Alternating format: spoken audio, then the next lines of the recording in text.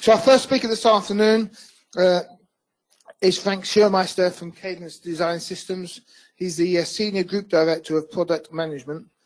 He's and marketing for emulation, FPGA-based and virtual prototyping, hardware, software enablement as part of the Cadence verification suite. I will hand over to Frank now. Okay. Thank you, Frank.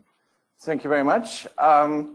Welcome. So we are about halfway done after lunch, so it's probably good time for a brief stretch just to understand the audience. Who was here last year and saw Mike Stelfox, my colleague, presenting last year? Hands up.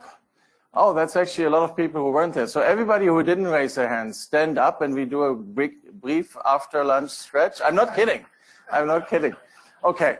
It doesn't work in Britain. It doesn't work in Britain. What I was planning to do, my friend from Gross here helped me. What I was planning to do is take a picture and then tweet right away, standing ovation at Verification Futures. But okay, humor isn't quite gone. So very good. So I hope lunch was great. I mental note to myself, don't go on conference calls while lunch is ongoing. What will do over the next 30 minutes or so, and I have this agreement with Sarah, who does, thanks to Sarah, she does an excellent job in getting us presenters, keeping us presenters on time. So I'm starting 3 minutes late. So I will end 2 minutes late. What I'll do is I'll talk a little bit about verification throughput, and in order to get this bingo card full, when we created the title a while back, I put a couple of key keywords in there. So 5G, machine learning, AI, so that everybody spends attention or gives attention to the presentation. But I will actually go into the 5G aspects in a little bit more detail. Just to date myself, I'm born about a couple of years after that, almost 10 years after that, and it's quite amazing where we have gotten from this early on just transistors and so forth to now really opportunities which are in EDA quite significant, enabling with parallel full flow solutions, deep learning, enabling edge to cloud things, specialized chips, enabling artificial intelligence. So it is quite impressive how far we've come in almost 60 years. I'm not there yet, so as I said, I'm below that. Insist on that. This is what Cadence is evolving into. The reason why I was showing this first slide is this is everything that's happening right now on the consumer world or in the user world enabled by EDA. Cadence, as an EDA player, as many other companies in the space, is evolving fast.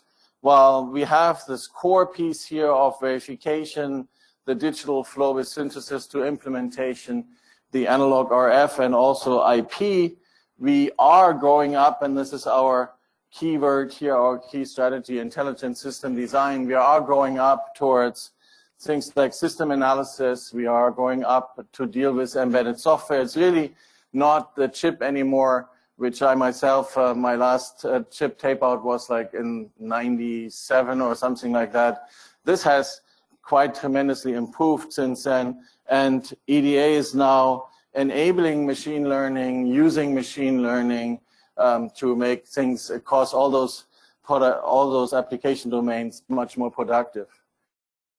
So it's all about the data, which is kind of funnily broken over here in this version of how the slides displayed. It's about all data being collected with sensors, transmitted through infrastructure like 5G and the wired infrastructure to data centers for compute, and then you have lots of storage.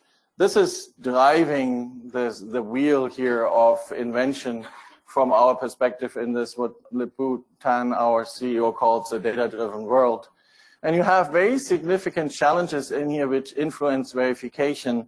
You have workloads which become very specific in this new world. You don't have just purely x86 execution anymore or ARM-based execution. The workloads become specialized. You have to deal with connectivity between the clusters and the scaling out of clusters. In the case of AI, which is computing all the data you have here in the data center.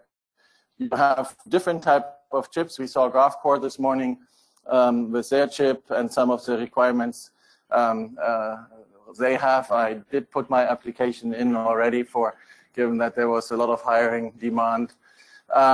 So we have requests here or requirements on training, very high throughput for big designs. So if we are working, this is publicly known, very closely with the likes of NVIDIA. So there's very high throughput, lots of verification cycles necessary, just like Mark from Infineon showed as well, where this verification challenge comes with lots of cycles. Even in the inferencing, which is smaller, that's what I have in my cell phone, and apparently Harry has it in his watch as well when Siri picks him up there. That's the inferencing that needs flexibility of design. Very specific IP is required in this context. So EDA has taken on some of the IP components, like in our case, Tensilica, and that causes really key challenges those development needs, from throughput through virtualization, special memory interfaces. I was in the session here earlier on software, the whole use case development, like the test software testing, and you need the right verification infrastructure, verification IP, and so forth around it. So let's talk 5G for 3 minutes. When I first saw this thing, somebody asked me, well, do you know the 5G triangle? And I'm like, well, Googled it like everybody else. And I looked it up from a requirements perspective, and since then I've dug a little bit deeper. It tries to combine in 5G very, very low latency, millisecond latency, for 1 million devices per square kilometer. So that's kind of, somebody up front here was complaining it's 160 people in such a small RAM. Of course, wireless is slow. Well, try Wembley, right? So that will make this a little bit more challenging than we have it here at the highest data rates you need for mobile broadband. So how do we do this? This is what we have today. We have our devices, my phone, Harry's Apple Watch, my colleague's car. We just had a conference call in, connected to the standard environment, the standard wired infrastructure we have today. Every 2 to 3 kilometers, since I've been looking at this a bit more detailed, they keep popping up everywhere on my way to work in Silicon Valley. I just didn't notice them before.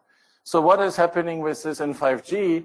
We are adding lots of smaller cells every 200 meters. We are adding femtocells in buildings. We are adding for the houses, for our urban environment.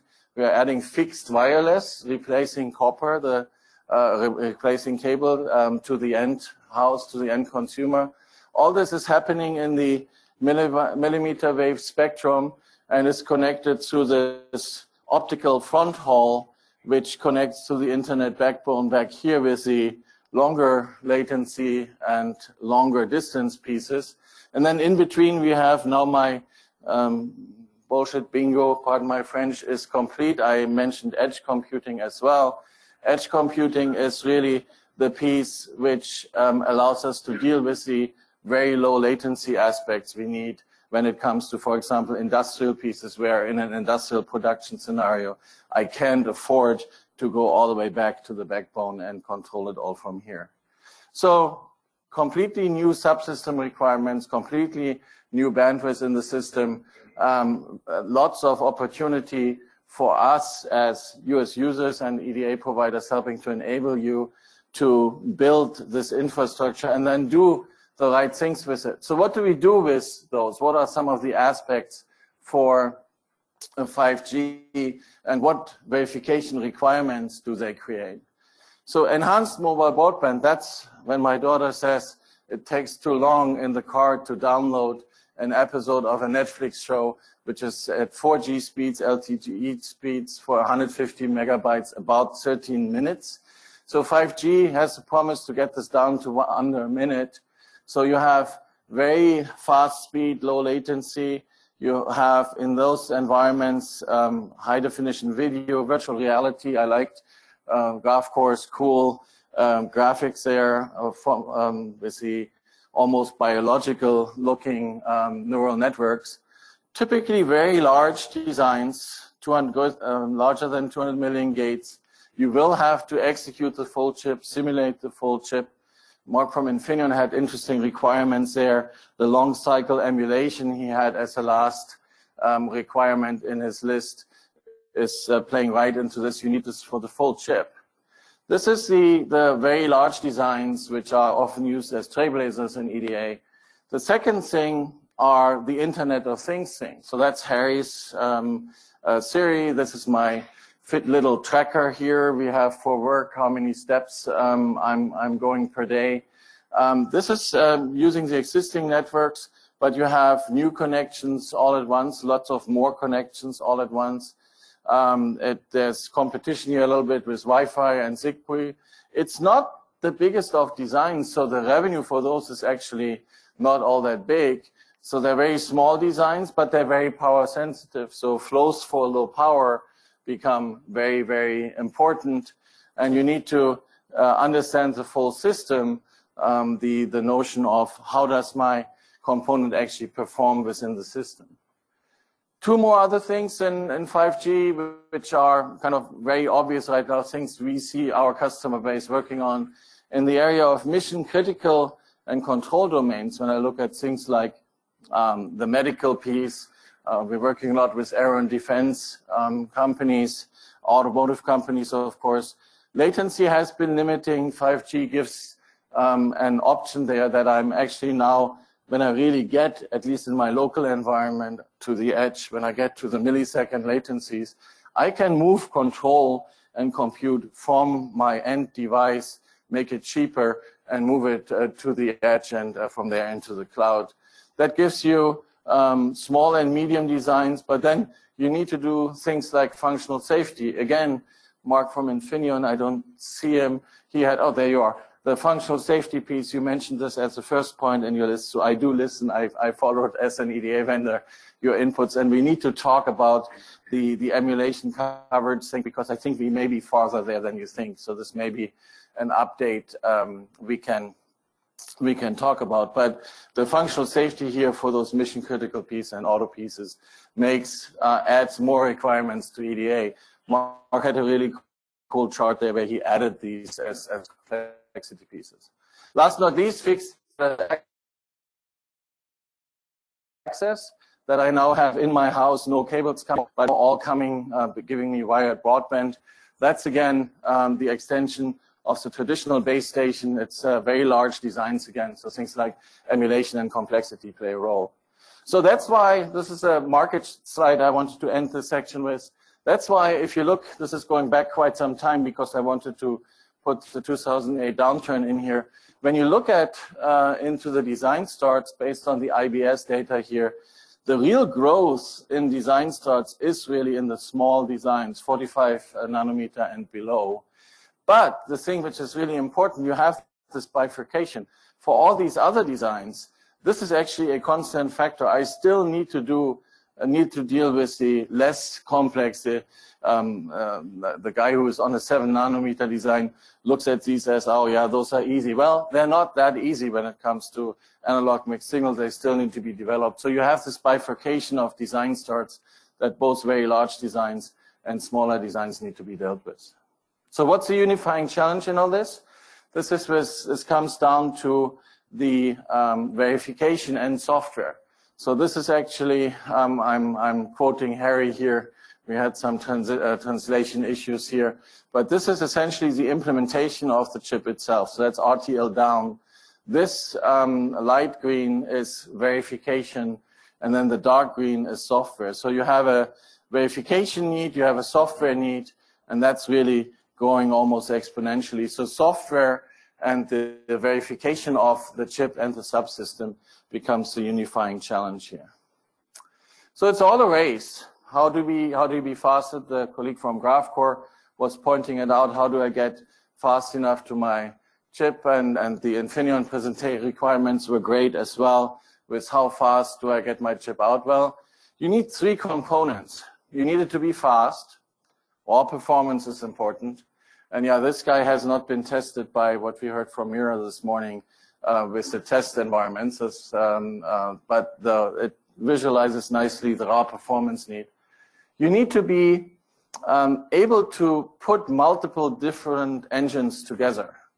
This came also out from Infineon and putting the different pieces together. So my next destination happens to be Paris, and I have various options from flying through car, walk, train. I will end up using the Eurostar, so I'll be somewhere underneath here. But the key point is there is no one engine with which you can do everything efficiently, and it depends on the context, right? So depending what time of the day I'm at, train may be better than car to get into London tonight and things like that.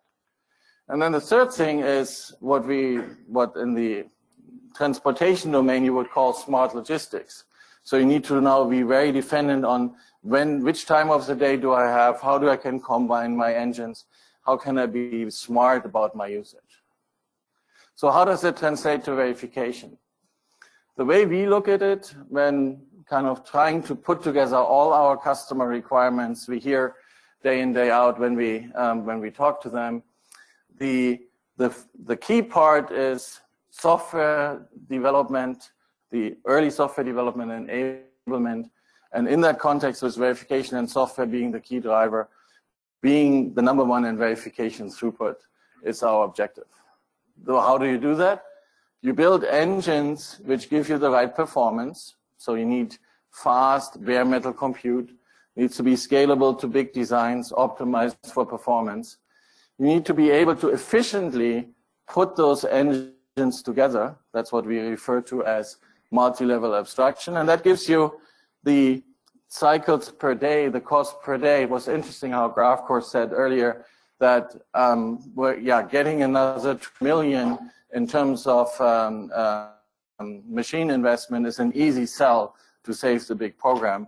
That's essentially where all this here plays, being very smart about combining the engines and having the right bare metal compute. So we are doing our part on this from an EDA perspective.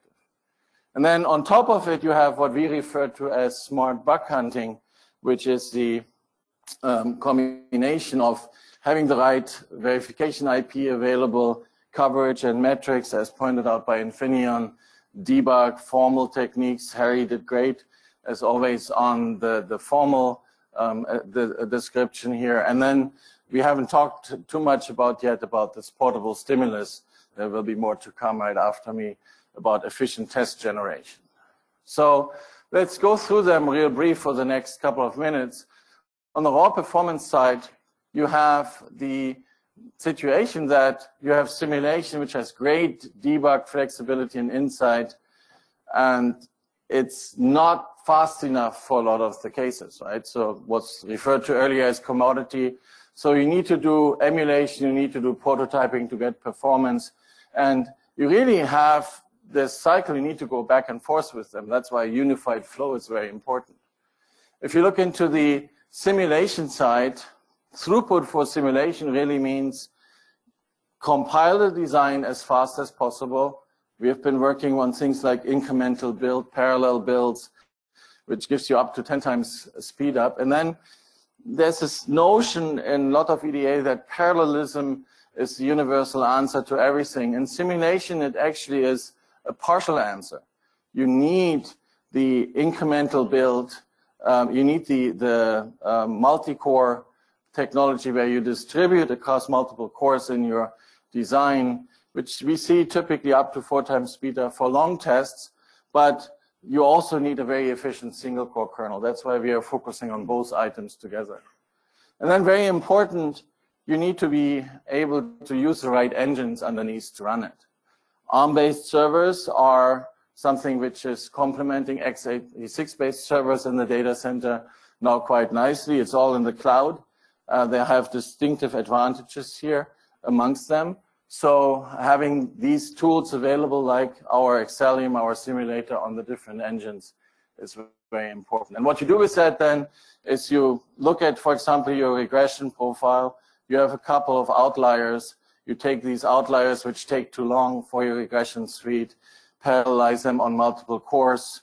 With multiple cores, you get 3 times faster simulation, in this case using 8 cores, which basically reins in the overall regression time. So that's simulation. Emulation and FPGA-based prototyping, what's this whole processor-based versus FPGA-based emulation about? We tried to put together a slide which explains easily why you need both. Our strategy is you need processor-based emulation with our own processor for fast bring up and debug. You also need FPGA-based prototyping for speed and cost. Why is that? Well, we need to do this verification productivity loop to do compile, find the right spot to execute it, run it, and then debug it. That happens thousands of times during a verification flow. So if you look at FPGA and processor-based emulation, if you take your logic, the digital logic in this case, there are really very fundamental different ways of mapping it. If you map it into our custom emulation processor here, you have a simple left to right stream processing, mapping all this logic in here. You are limited in speed because there's a lot of time multiplexing going on here, but you have fast, predictable compile and great debug. Well, if you go into FPGA, and we think really you need both, you actually have an ASIC style full place and route. You always have to close timing. So if your timing doesn't close, if you violate timing rules there, you go back to start and don't collect $200 like in Monopoly, right? So it's also limited in debug, but once you have optimized it, gets you high speed. So the key core use models are hardware debug and software bring up for those two engines. And what we do, we really put forward a flow taking the same RTL and have a unified flow between the two engines, emulation and prototyping, so that you can move to here for speed and software development and go back here to emulation for debug and the rich use models. We see our customers doing this. Depending on the application domain, they may use more of the debug-loaded hardware-centric emulation, or in something areas like networking storage. We have seen lots of regressions and software running on FPGA. So depending on the application domain, that's different. Here's a great example very recently, just a couple of months old, from Toshiba in the SSD domain, where they use both together, and you see they ramp up first with emulation, then they enable the firmware team with emulation. Then at one point, the ASIC teams use the emulation for regressions mostly, and firmware development continues on FPGA. So I put the link in here. I invite you to go and check the full presentation out. But the key part here is you get the faster speed and the debug efficiency and bring up together with a unified flow. In the space of hardware-assisted verification, where it's often about hardware verification to software development and then in between regressions, if you look at over that in capacity, up to now, we actually had this missing spot here that if you had very large designs and you wanted to do software development on them, you needed to cut them down quite significantly. So for that, we just introduced recently a new system, which is a rack-based FPGA-based system, also congruent with emulation, has high performance and packs multiple users into it. So that's the scalable performance, the raw performance, the little car I had earlier. It scales to FPGA large designs and large emulation designs as well. The second piece, now how do I put these together? I get software, RTL gate, transistor, all packed together.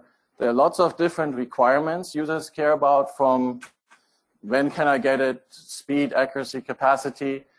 It would be nice to have one engine who can do it all.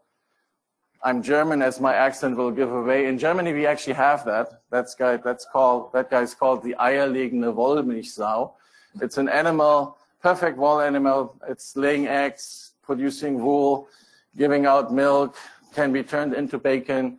Well, it would be nice. It doesn't really exist when we look into the hardware development, the development spaces. You have HDL simulation in the smaller range of speed, but it's very limited for software debug, all the way to FPGA being fast, but later in the flow and being limited in debug. So what do? You combine these in a flow, right? This is your project flow. You find bugs over time. You use different engines over time, and you combine the engines, the virtual model and the RTL model together to find the most efficient one. I'll skip over this slide, which gives you the ability to then bring together IP verification with software or full SoC verification with software. Given that I just got 2 minutes back versus what I had planned, I go back to the slide. You have full silicon here, all virtual here, various combinations of virtual and meaning TLM-based, System C-based, typically environment for software, combined with either IP for verifying this IP or bringing up a full chip in a mixed form. But then at the end, you'll always run the full RTL and bring up your software. What do we do in this domain? You need a platform creation environment with libraries, modeling automation to create your platform. Then you need to be able to give it to your software developers with a runtime environment connected to debuggers, and then go connected to the implementation world. So that's something we do at Cadence. Our colleagues from Mentor and Synopsys also have that. What you then do with that, you have your SoC with software, and you run this early in your design flow through the flow to get as many hardware software bugs out of the system. So this one I really had planned to go very fast over. There's not enough time to really have all portions described in as much detail, but you need verification IP, you need the right protocols to verify your items. We have items here in our environment. We work also with partners on that. You need this portable stimulus piece. The next presentation from Brecker will talk about that a little bit later in the day in more detail as well. So we support the standards here. I'll not go into full detail on that today. You need verification management. So you want to take your requirements and go through this loop of testing. And then you need debug to do hardware and software debug together. And at the end, Harry talked very eloquently this morning about formal. We just, in this domain, added more technology using machine learning in formal to help you to staging, get the formal coverage up very early. So those are the 5 items: verification IP, portable stimulus, verification management, debug, and formal. So to sum it up, just in the last 2 minutes here, 2-3 minutes, what's next after here? Well, you have this verification throughput piece. A lot of this relates to machine learning. We have machine learning in our tools. We deal with things like regressions. Formal just announced using machine learning to optimize the process of formal verification. We are enabling chips with that, and they're really completely new flows in the works here. That's what we refer to as ML outside, machine learning outside, where we are automating design flows. And the next big things to look out for from my perspective, and I saw it on the slides from our colleagues from Mentor as well, is this thing called the digital twin. This goes back again to the presentation this morning, where the question was, how do we actually verify AI, right? Digital twin in principle is not that magic. You extend from the silicon all the way up to the system, combining multiple systems together. But there are completely new challenges ahead of us, which the colleague this morning already mentioned. How to actually verify the ML AI design, how to verify that the neural network I just programmed doesn't only execute correctly, but does what I really want to do and doesn't go rogue like these two here by doing things which your AI ML was not supposed to do. That's a complete new set of challenges we as an industry have to deal with. So I don't have an answer for that, even though it was on the challenge list this morning, but I can tell you we are working on it. So if you're interested in what we're doing in that domain, I'm happy to talk about it. We can't do it alone. We work with partners like Greenhills, We work with partners like National Instruments, Ultrasoc here from the UK. As one vendor, you really need an ecosystem to do all this together, security here with Tortuga. So we're working with a lot of partners on this together, and that gives you at the end this what we call the verification suite. It's good to be in verification these days. We have lots of growth here, lots of new companies adopting it, and with that we are enabling what Cadence calls intelligent system design. We are down here, this piece, and there are much more components and partnerships in the works on that. Perfect. Thank you very much. Thank you very much.